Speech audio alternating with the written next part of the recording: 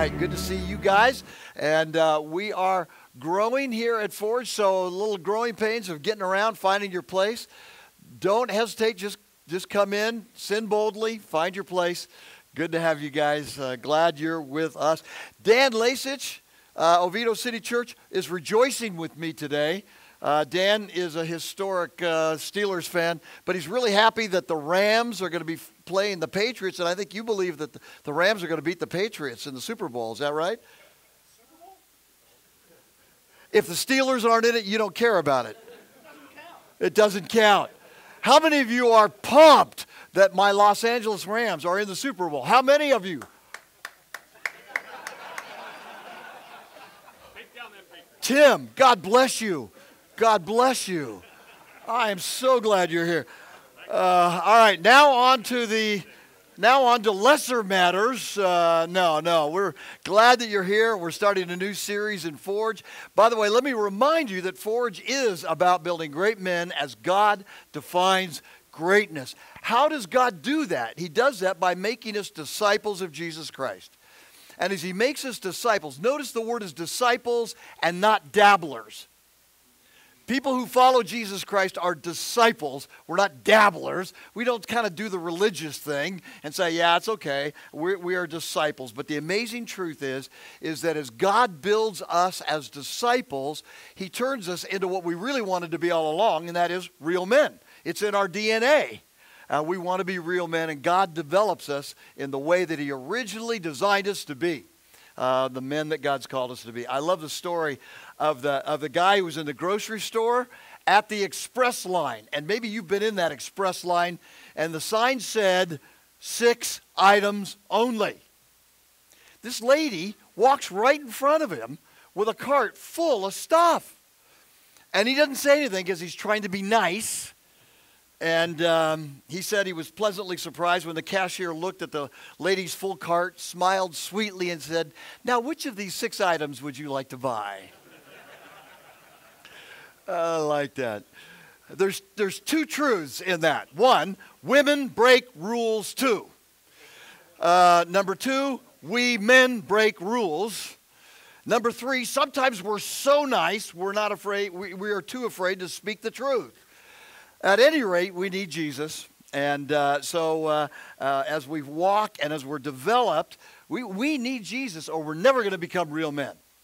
But we also need other guys. And that's why the theme of this series that we're going to be looking at, Forge Fire Teams, we're going to look at for the next 4 weeks. You've got an outline there, and we're going to look at that. Now, having said that, as we go into this new series, I don't want you to forget the dog, right? How many of you have started the daily appointment with God that we talked about for the last 2 weeks? You started it, you're keeping it, keep going. And go to my Facebook, Pete Allenson Facebook, like me. I'm insecure and I need your like.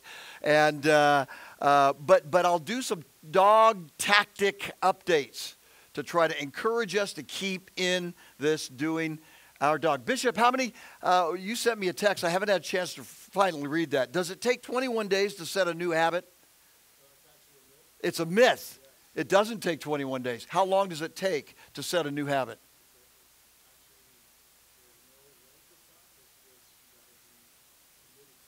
There's no length of time to set a new habit. You just got to be committed to it. If you're a Steeler fan, I don't know if you can ever start a new habit or not. What I want to do, love you, Dan. You know there's power in the pulpit, right, Dan? So you can beat up your people on Sunday, and I'll beat you up on Tuesday. Man Essentials. You beat me up on Sundays, yeah. I don't go to your church because he throws me under the bus. Yeah. All right, I want to do, as you see on your outline, as we go into this new series, I want to do some review real quick. I want to give you some essentials. What we talk about around here at Forge a lot are the 2 key areas of identity and purpose. Identity, and core roles. And this is so important because as we think about moving ahead, I'm going to add a 3rd plank today in this series. But I got to do a quick review for some of you who are new to Forge because we talk about identity as being the core thing. And so you guys have been around for a long time. What is a man's core identity? What do we say? Son. If you are a believer in Jesus Christ, John says, whoever receives him, to them he gave the right to become sons of God, children of God. And so when a man accepts Jesus Christ as Savior and Lord, that's his core identity. That never changes in all time or eternity, no matter what your circumstances. And so what we're often doing every day is getting up, going out to try to find our identity. But in the gospel, God says, no, your identity as a deeply beloved, redeemed son of the Most High God. That's your core identity. You can't earn that. Identity is bestowed by God. It's never earned. You can't earn an identity. It's just impossible. All right, so having then said that we have a core identity, then the New Testament goes on to tell us what a man's core roles are. And around here at Forge, we talk about a man's core roles, which are, first of all, we are a leader. Secondly, we are a worker provider. Thirdly, we are a warrior ambassador. So those are our core roles. And all of discipleship fits into those categories. And by the way, that is purpose. Purpose. Our core roles are our purpose. And a man cannot live without an identity and purpose. And the purposes of life are given to us by God. I want to say a couple of things about purpose. I believe that a man with a who and a why can endure any what. A man with a who and a why can endure any what. If you know who you are in Christ and what you're supposed to be doing on the planet, you can endure just about anything. I mean, you can go through hell if you know you're not going to be there forever. And the reality is that identity and purpose are crucial. Would you all agree with me on that?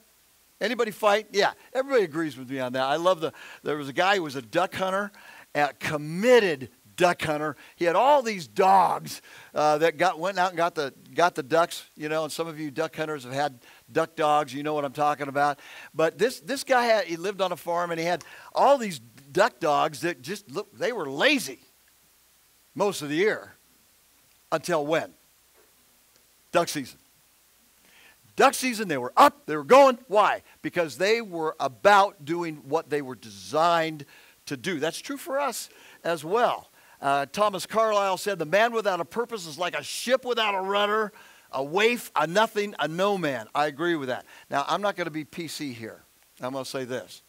Our world constantly tells you, get a purpose, find a purpose. You know, all of these motivational speakers, basically, that we see around us, they're humanistic motivational speakers. They don't believe that you were created. They believe you are a chance organism in the universe, right? Tony Robbins, Oprah, all these motivational speakers, they say, you got to have a purpose, right? But what they basically are saying, when you cut behind the scenes, is you weren't created, so you got to create your own purpose in life and identity. And so what they're really saying is something like this. You're a chance object in the universe. You're a cosmic mistake. You really shouldn't be here, but you are. So come up with an identity. Think the Eastern mysticism says you're a god. So call yourself a god. Knock yourself out. If you want to call yourself a god, you want to say you're really important, that's great. And then come up with your own identity. Come up with your own identity and your purpose. And what the Christian says to that is that's ridiculous. Because that's above our pay grade to tell who we are and why we're here. The Christian says, God defines that, who I am and why I'm here. And it's so important. Probably the best thing that we can say about why we're here is to glorify God and enjoy Him forever. And so identity and purpose are absolutely crucial. By the way, I'll do another promotion here. The dog, the daily appointment with God. That's why we started out with the first 2 weeks of the year with the daily appointment with God. What fuels your identity and your purpose every day? What keeps you and me focused on who I am and what I'm supposed to be doing? My daily appointment with my Father, who reminds me, Alwinson, you're not going out there to try and find your identity. You're my son because of Jesus. Now go out and live it and fulfill your core roles. Okay? All right? We got it? All right, now, here we go. Let's move ahead. What is the third major plank that is needed for a man to continue to grow into greatness and as God defines greatness? What is the third major plank or the third major leg on the stool? Identity, purpose, brotherhood. We said that with such conviction. Brotherhood. And so that's why we're talking about it, because I think we have this idea about how important brotherhood is, having brothers in Christ, but I don't think we understand it completely. And so that's why we're going to talk about it. Now, I got to do a little confession here. This was the idea of brotherhood and having some buddies and having some guys to help me grow, a fire team, and I'll talk about that. That was not really in my DNA growing up. And even as a young Christian and as a younger pastor, and I've been a pastor since the time of the Apostle Paul, but even as a pastor, this was not, the idea of brotherhood was not a big deal. And I wrote down why. Number one, this was not modeled in my home. The idea that a man had friends was not modeled in my home. My dad didn't have any friends. He had a billion acquaintances. He knew a lot of people, but he had no friends. I can't look back. Well, I can. He had one that I could think of. But we didn't spend much time with him, and he didn't spend much time with his friend. My dad was a loner and died alone. So brotherhood was not a big deal. Shame and unworthiness is the second reason why I didn't really develop brotherhood early in life. Because I grew up in a home where there was a lot of shame doled out, and some of you know what I'm talking about. You were in those kinds of environments.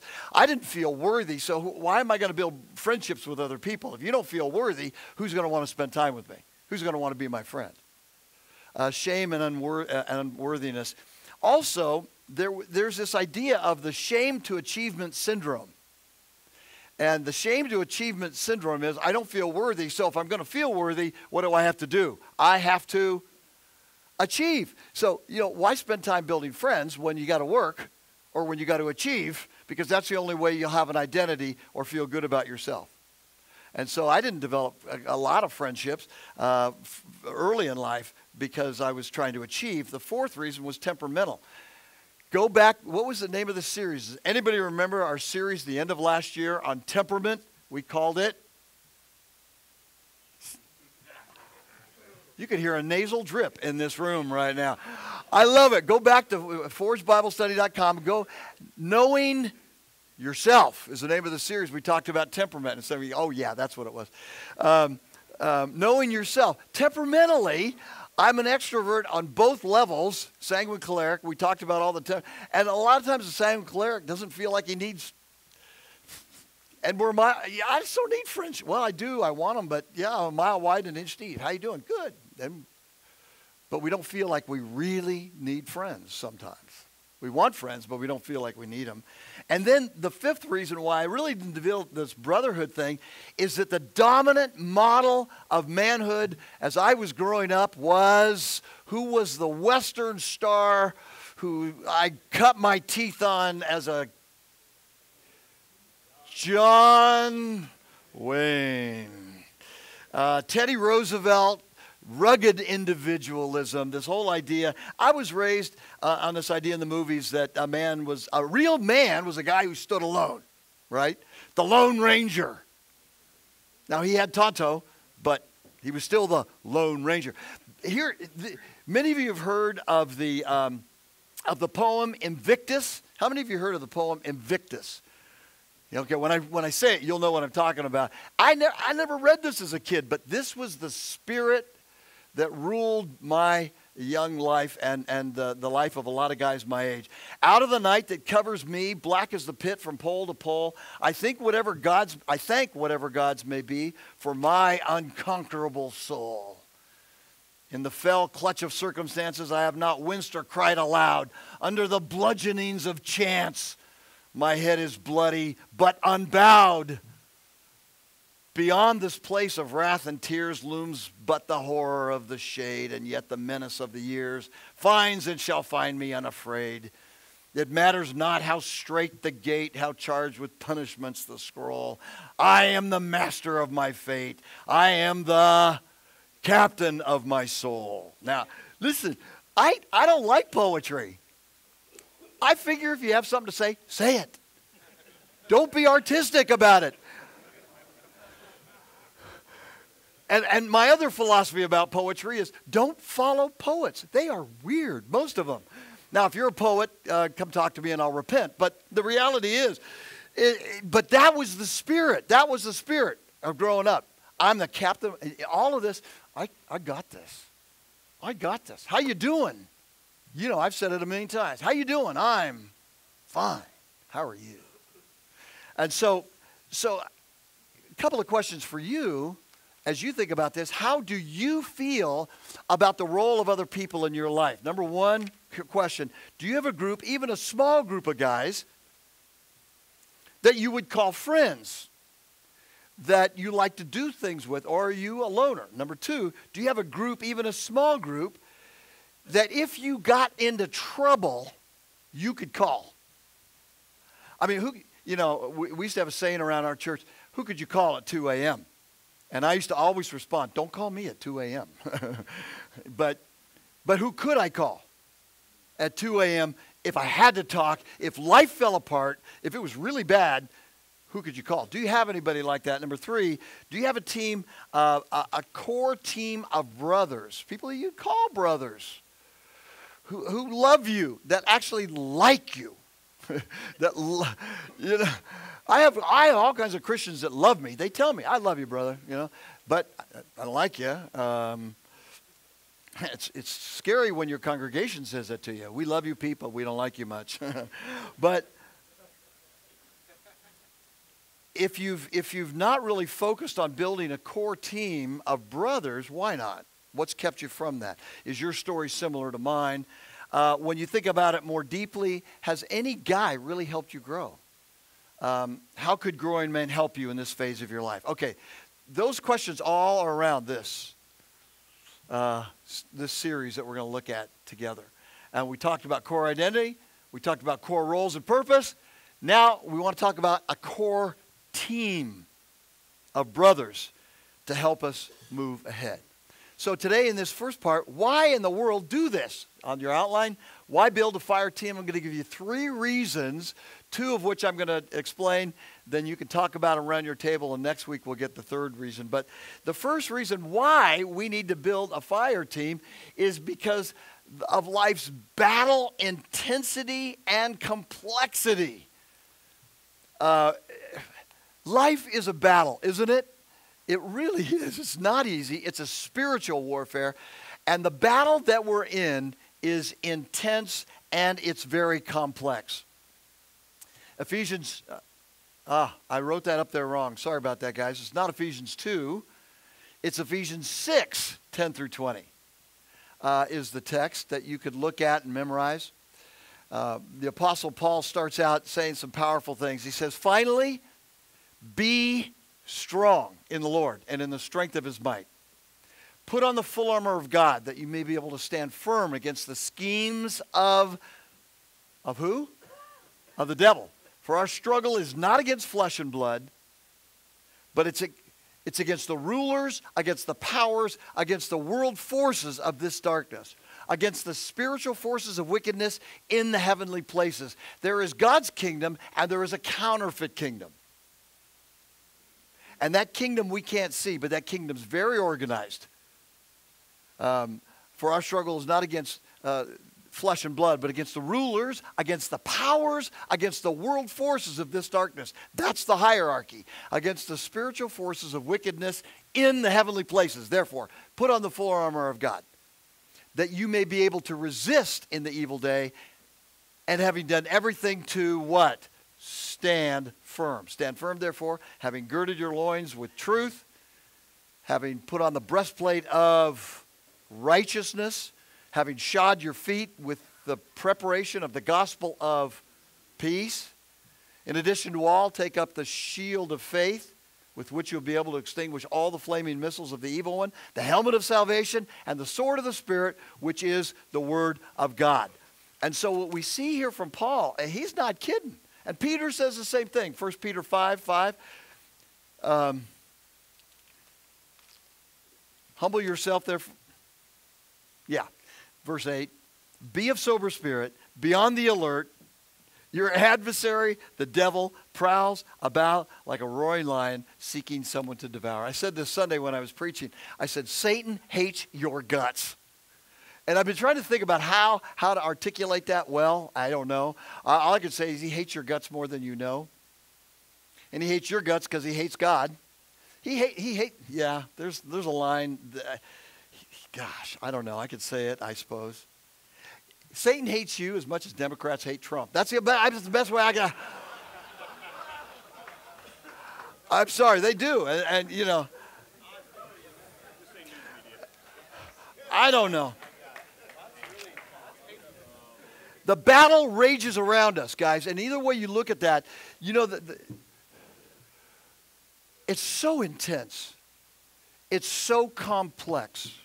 And just when we think we've figured our lives out, we realize we don't. The battle is intense and complex. And when you think, how you doing? I'm doing good. I'm kind of skating right now. Something's brewing. You know, it just is. That's the way it is. And we need brothers to help us fight against the intense conflicts with our addictions. And in this room are men with addictions. You know it. I know it. Addictions come in pairs with spares. It could be food. It could be sex. It could be working out. It could be anything. Our marital problems, our losses, our mistakes, our trials, our financial issues. Guys, we need brothers to help fight with us, not fight against us. We got plenty of guys fighting against us. I need guys fighting for me. I need guys that are saying, I stand with you. And I could say back, I'm standing with you. Now, I love you guys. This is a highlight of my week. I want you to know. I love you guys. But I can't stand with all of you at the same time. Your pastors can't stand with all of you. You've got to have a couple of people that stand with you. The second reason why we need to have a core team, a fire team, and I'll explain that in just a minute, is the high price of isolation. My friend Gary Yeagle, who is also a minister in the PCA, wrote a little booklet called Got Your Back. And he lists 6 reasons why we need guys that have our back. Here they are. You ready? I'm going to do them real quick. And there will be a test on this afterwards. No test. Here it is. The first reason is we need guys that are fighting for us and that have got our back because we become undisciplined. We start out good, don't we? We start out really good in setting goals for the new year. Now, what's today? January 22nd. Some of you have set goals. Some of you didn't raise your hand on the dog because you're already failed a couple of days. Well, me too. It's not 100%. God won't love you more if you do the dog. I will love you more if you do the dog. I'm just kidding. But listen, we get undisciplined easy, don't we? Pat Morley wrote this. He said, some men have spectacular failures where in a moment of passion, listen to this, where in a moment of passion they abruptly burst into flames, crash, and burn. But the more common way men get into trouble evolves from hundreds of tiny decisions which go undetected, that slowly, like the water tapping on a rock, wear down a man's character. Not blatantly or precipitously, but subtly over time. We get caught in a web of cutting corners and compromise, self-deceit, and wrong thinking, which goes unchallenged by anybody in our lives. Isn't that true? I've seen spectacular failures, trust me. But more, I've seen those, what he just said, the getting undisciplined, the making of small, bad decisions that add up. And then, boom, your wife leaves. You lost your job. You're in over your head with an addiction. We get undisciplined, and I need brothers who will help keep me disciplined. Number 2, we become tired. The high cost of isolation. By the way, we men live in silos pretty well, don't we? We silo our individual life, our thought life, our work life, our play life, whatever. And so when somebody says, how are you doing? We say, good in my work life. I'm doing really good. I can smile about my work life, you know. And then, but the rest of it, nah, you know. We become tired. Proverbs 27:17 says, as iron sharpens iron, so one man sharpens another. But we get tired in life. And we get tired when we're doing life alone. A businessman wrote this: I'm tired, blessed, but alone. In 1 year, we've seen a tenfold increase in business, and that's exciting. But I'm tired because I feel alone. Yes, I have a wife who is very supportive, but there are no men supporting me. When I read in Exodus 17 of Moses being lifted up by other men, I watch a team of men fight the Amalekites, the hated enemies of the Israelites. Moses gets tired, yet Aaron and Hur and his two friends hold him up. God, I need some Aarons and Hurs in my life to join me. See, that's interesting. We think that if we just have the right wife, we'll make it through. No, we need brothers. We need brothers. Why? Because brothers bring some muscle to the game. They fight differently than our wives do. I need brothers, and because I get tired. Number 3, our blind spots cause us great damage. The high price of isolation is that we develop blind spots. We have blind spots. Anybody who does not have a blind spot, raise your hand. It's kind of a trick question there, because when you have one, you don't know. Proverbs 15:22, plans fail for lack of counsel, but with many advisors, they succeed. Blind spots cause us damage. We lose sight of our priorities, number 4. Number 5, we become more susceptible to secret sins. Secret sins. If I don't have guys fighting for me, see, if I have brothers who know what I'm doing, can they see if I have secret sins? They're more likely to figure it out. Yeah, they are. And number 6, we become comfortable with mediocrity. Yeah, I've quoted John Mason. Mediocrity is a region bounded on the north by compromise, on the south by indecision, on the east by past thinking, on the west by a lack of vision. Mediocrity. The high price of isolation leads to all of those things. So we need a core team. And so what I want to encourage us to do is to build a fire team. I want each of you, so this is individual. You say, well, what do we got around the table? A fire, let me just explain this a little bit. I've never been in the military. I wish I had been in the military. But the Marines, the Army, they have different discussions or policy on this, on what a fire team actually is. But depending, you can look it up, you can Google it, and I encourage you to Google it. A fire team is basically 2 to 4 guys that fight together for each other to stay on mission. And that's why I like it, because they're fighting together for the mission, but they're fighting for each other. That's what I like about a fire team concept. I thought about one guy who called these things fight clubs, and I sort of like that, but it almost sounds like you're dabbling in it. Hey, let's go have a fight, you know, like Brad Pitt in the movie Fight Club. Okay, all right. But I like fire team because a fire team says there's a bigger mission out there, extending the kingdom of God. And I'm on mission. And I got 2 to 4 guys that are fighting with me. They're protecting me while helping me carry out the mission. I'm fighting for them while helping them carry out for a mission that's bigger than them. And that's why I love this idea of a fire team. And almost every former military guy says, what do they say? What do they miss the most about being in the military? The camaraderie. What do many of us who've never been in the military, what have we never really experienced much with other men? Camaraderie. If you've been on a sports team, you had it.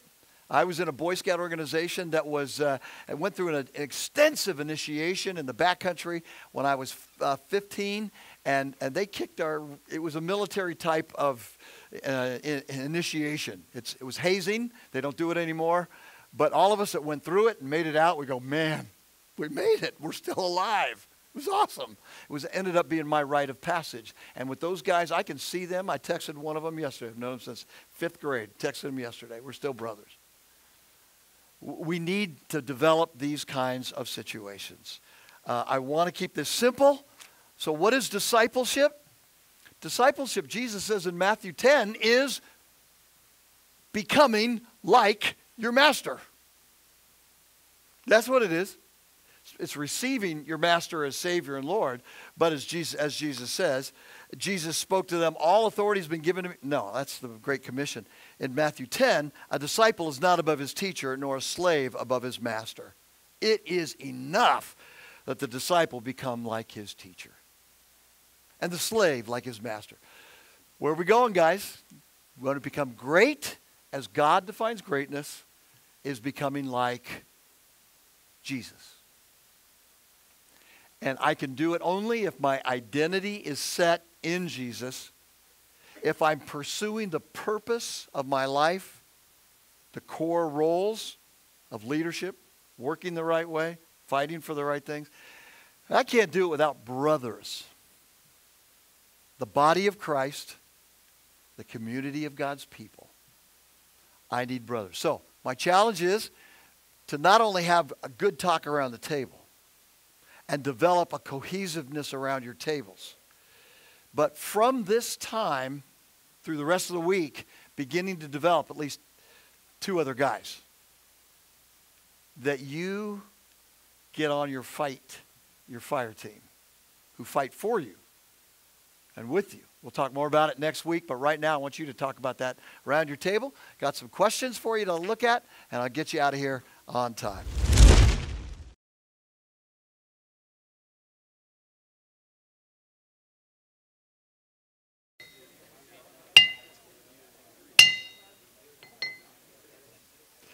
All right. That right there, gentlemen, is one reason why we need fire teams. Because the time is up, we got to scatter. But as we scatter, we need brothers that are still fighting with us and for us. And so there it is. Hope you had a good conversation around your table. Cleaned up any heresy I may have committed. And got going in the right direction. Couple things. Just what do we do here? What do? We enter the forge. We get some light and some heat. We get hammered around the table, think, interact, and then we go out there into the world, hopefully shaped some, bit by bit. And if you come in here hammered in another way, then we need to talk. That's an addiction that we should probably talk about. But what are we doing at Forge? We encourage you to invite a friend, promote forgebiblestudy.com. And then we're going to be starting. See, I've added in there, start a fire team, become a partner. We need 50 guys giving 25 to $50 a month, keeps us in the game, and then friends on top of that. We'll be talking about that. We do have a city to win. We're not in it just for ourselves. Thank you for your partnership. You guys are already partners. Thank you for keeping us so we can meet here on a weekly basis. All right, wrapping it up. Next week, we're going to continue in this series. We're going to talk about the six interesting or good teams from the Old Testament. And we're going to end with Moses. You ever think there are teams in the Old Testament? Yeah, there are. There's the first 5 were marginal to some extent, but we're going to look at Moses and his team and see how teams is pervasive in the Old Testament, how important it is. Someone has said, asked the question, why is it that politicians work so hard to get reelected? And politicians make fun of pastors, so pastors can make fun of politicians, I guess. But the reason, he said, the reason why politicians try so hard to get reelected is that they would just have to hate to live to try to make a living under the laws that they passed while they were in office.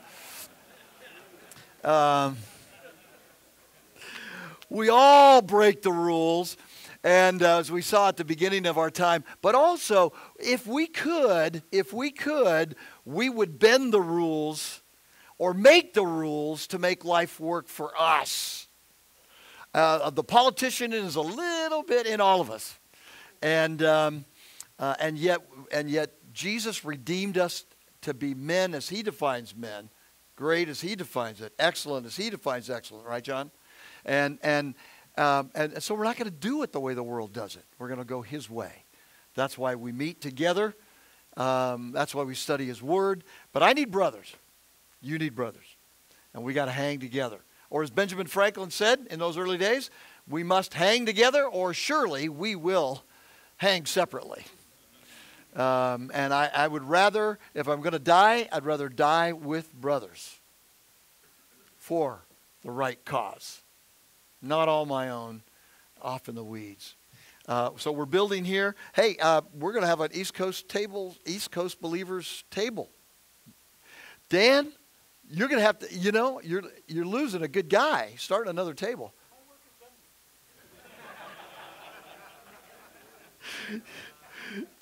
Pray for your pastors and your pastors and pastors of other churches, because they come up with comments like this. No, seriously, we're pro-local church. We're pro-pastor. I love you, Dan. Pray for our pastors. Pray for our churches. And remember, they need solid men with them.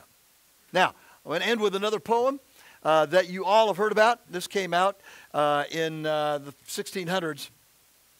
John Donne, an Englishman, in contrast to that other poem, Invictus, said one that is so famous that all of you will know it, and it was the inspiration behind Ernest Hemingway's book, For Whom the Bell Tolls. No man is an island entire of itself. Every man is a piece of the continent, a part of the main. If a clod be washed away by the sea, Europe is the less. As well as if a promontory were, as well as any manner of thy friends or of thine own. Any man's death diminishes me, because I am involved in mankind, and therefore never send to know for whom the bell tolls. It tolls for thee. Gentlemen, nowhere is that more true than in the body of Christ. We are connected in Jesus. And he has determined that we grow in community with brothers and sisters. But we grow with brothers that will fight for us, not against us. You take it to heart. Let's pray. Father, I thank you for the mighty army that has been and still is the church of Jesus Christ. We thank you for the church invincible, which is in heaven. We thank you for the church militant, which is on the planet right now. And as we recognize who we are as your beloved sons through faith in Christ, as we pursue our purpose today, I pray that you would build in us that desire for brothers, even those of us who tend to be loners. I pray that, Lord God, you would build us as men. And then at the end of our lives, we can look back and see that you did far more through us and through our brothers than we ever thought possible. So be with my friends, be with my brothers. Give us a great day as we move out there into your world. We pray these things in your strong name, Lord Jesus. Amen. Have a good week, guys. We will see you soon.